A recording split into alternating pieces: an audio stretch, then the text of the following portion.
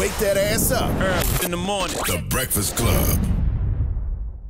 Morning, everybody. It's DJ Envy, Charlamagne the God, just hilarious. We are the Breakfast Club. Let's get in some front page news. Tesla and Figaro, good morning. Good morning, DJ Envy. Good morning, Queen, Jess Hilarious, Hey, and baby. Charlamagne the God. Peace, Tess.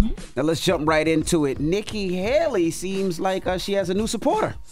Yeah, she does apparently have a new supporter. Quickly, we covered this earlier. We talked about former Governor Nikki Haley and presidential candidate. She said that there should be some term limits, and we covered that story here on the front page news. And Charlamagne agreed, and Nikki Haley responded. Let's take a listen. Governor, let's start with you. Did you know that Charlamagne the God was a fan? My staff told me that he was a fan, but you know, I think he's a fan because it's just common sense. We should have term limits in Washington. We should have mental competency tests for anyone over the age of 75 or anyone over the age of 50. It doesn't matter. But the people who are paying their tax dollars for these men and women to go to D.C., they need to know they're at the top of their game. You a fan? I know. Why do I got to be a fan just because I agree with something she said? That's the only thing I don't like about politics, though, because when folks think you're on the side, when you agree with the other side, now you're a fan. No, I'm just a taxpaying American citizen who can agree with someone regardless of what party they're in if they talking common sense. That's all. You a fan? Well, shout out to Well, she is the former governor of South Carolina, but I'm not a fan. I'm not a fan of no politician. Politicians don't need fans. There we You know go. what I'm saying? Fans. If Absolutely. you're a fan of a People politician, hold something wrong. Now let's jump into Hunter Biden. What's going on with Hunter Biden? Yeah, big news on this. Federal prosecutors said Wednesday they intend to seek another indictment of Hunter Biden by September 29th. Now, this is after we covered this again on Front Page News. This is after that plea deal fell apart earlier on the tax and gun charges. Let's take a listen to Attorney General Merrick Garland break it down. I'm here today to announce the appointment of David Weiss as a special counsel, consistent with the Department of Justice regulations governing such matters. Beginning in 2019, Mr. Weiss, in his capacity as U.S. Attorney and along with federal law enforcement partners, began investigating allegations of certain criminal conduct by, among others, Robert Hunter Biden. That investigation has been recently referenced in federal criminal proceedings in the District of Delaware. The appointment of Mr. Weiss reinforces for the American people the department's commitment to both independence and accountability in particularly sensitive matters. I am confident that Mr. Weiss will carry out his responsibility in an even-handed and urgent manner and in accordance with the highest traditions of this department. Well, nobody is above the law. Not presidents, not president's sons, not president's friends. If he committed a crime, you got to be held accountable, right? Yep. That's it. What a time that we're living in, though. We have back-to-back indictments of former President Donald Trump. We have indictments and investigations for the current president's son. And just to kind of recap everybody, because I know it's so confusing because there's so many indictments in there, but I'll just say quickly, what that's about. Remember he had those charges. He pled guilty. They did a deal for him to basically go to drug court, to be able to kind of get off on that other charge. And the judge didn't like it. She said, I feel like I'm doing something that may be unconstitutional. I don't want something to backfire. And I'm paraphrasing for you guys, backfire down the road. And so when they thought that was going to go away, that's when they said, no, we need to have somebody else look into this to make sure that he's, pleading guilty to the right charges and being held accountable on the things that he should. So this is what this is about. So we'll continue to follow that here on Front Page News. We ain't even get to the good part yet. Just think about it. It's only September 2023. Wait till September of next year. That's when we're going to be at the good part. We're going to be in the midst of action. Turn up. All right. Well, that is Front Page News. Thank you, Tesla. We'll see you in a couple of minutes.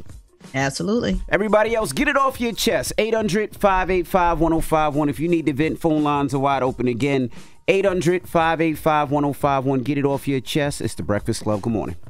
Wake that ass up. Early in the morning. The Breakfast Club. Morning, everybody. It's DJ Envy, Charlamagne the God. We are the Breakfast Club. Now it's time for Front Page News. Of course, Jess Hilarious is here, our co-host, and Tesla and Figaro. Good morning, Tez. Good morning, Charlamagne the God, Jess Hilarious, the Queen of the girl. Breakfast Club, and DJ Envy. Good morning. Now let's jump right into it. Donald Trump, he wants to talk about his mugshot, huh? Yes, Donald Trump wants to talk about his mugshot, but I want to say this quickly to the caller that called in about the price of coffee. She's not tripping. It actually did increase nearly 20% this year, so want to let her know that. Wow. But Trump, with his mugshot, he's doubling down about, obviously, he believes the election is still rigged, and he called Democrats some communists. Let's take a listen. Is there anyone on the planet that doesn't know what I look like? I wish there were some people like that. That'd be very nice for me.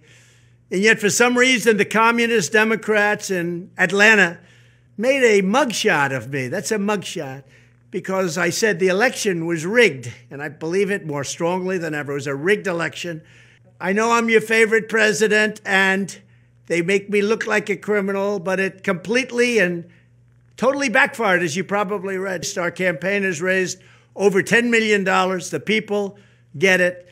This is nothing but election interference. They want to interfere with our election so they can try and damage me with all these bullshit lawsuits that you see flying all over the place. When the last time we heard Donald Trump talk about policy? When the last time we heard Donald Trump talk about, legislation he wants to implement? That man isn't talking about nothing he's going to do for the country, yet he's still leading in the polls. Mm-hmm. That's insane to me. Yes, well, it's kind of hard to do when you got 90 charges, mm-hmm.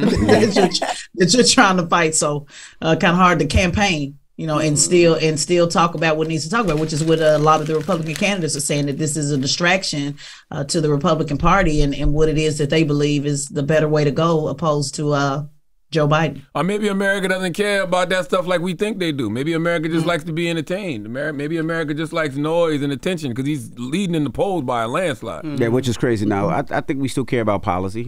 I can't tell. This man winning and he ain't talking about nothing. Yeah. Well, let's talk about Mitch McConnell. Is he stepping down? No, he said he's not going no damn where. Okay. Now, just to give a quick recap on the latest update of Senator McConnell, of course, we all know we've covered that here on the front page news about him freezing up twice. Mm-hmm. Then we covered the story about his doctor saying that he was allegedly just fine. Charlamagne said that is cap. And yesterday, Mitch McConnell came out and said, I'm not going no damn where. He said, I'm going to finish my term as leader and I'm going to stay in the Senate. And so that's that. So we just go see how it all works out. Mitch McConnell gonna die on that hill, literally. He ain't going nowhere. Wow. Yep. So that's the latest on that. All right. Well, that is your front page news. Thank you, Tesla.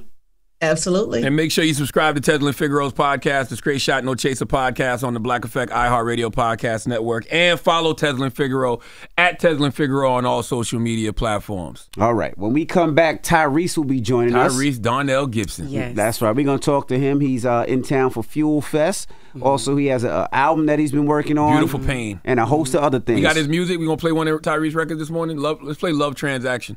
Are you going to invite him to the Mental Health Expo? Tyrese? Yes. We don't have enough time. It's only from 11 a.m. to 4 p.m. So if you put Tyrese on stage, Tyrese going to talk for at least 3 hours. Wow. At least 3 hours. And probably heal some people and save some people from mental destruction. But anyway. If he's in town, I wouldn't mind having Tyrese there. Okay. All right. Well, we're going to kick it with Tyrese when we come back. Black Ties, The Breakfast Club. Good morning. Wake that ass up. In the morning. The Breakfast Club.